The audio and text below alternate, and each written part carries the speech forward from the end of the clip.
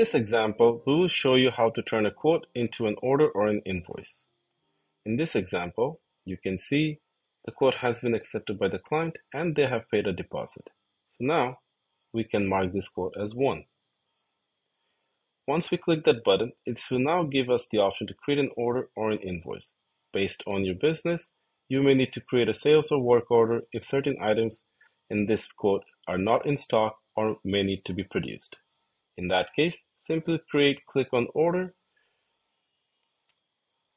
and the system will automatically select all the items the customer has selected, and you can click create order.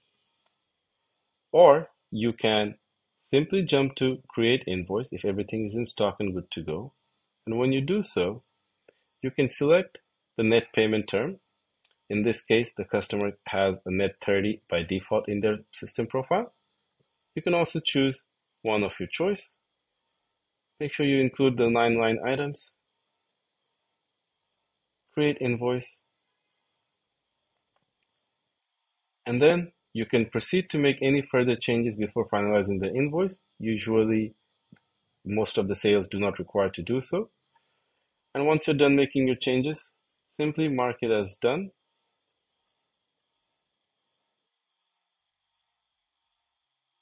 And then you will receive a pop-up with the deposit that was received on the quote.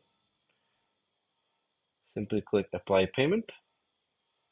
And then the invoice will have an updated balance, which will show partially paid.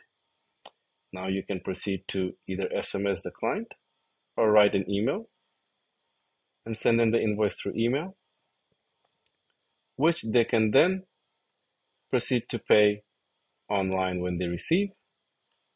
Or if you have the credit card saved on file, you can click Receive Payment and proceed to use the card that you have saved in the back end.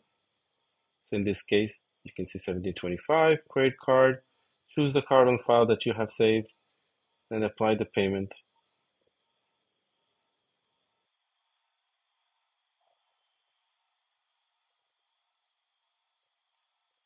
And now you can see the invoice will show fully paid.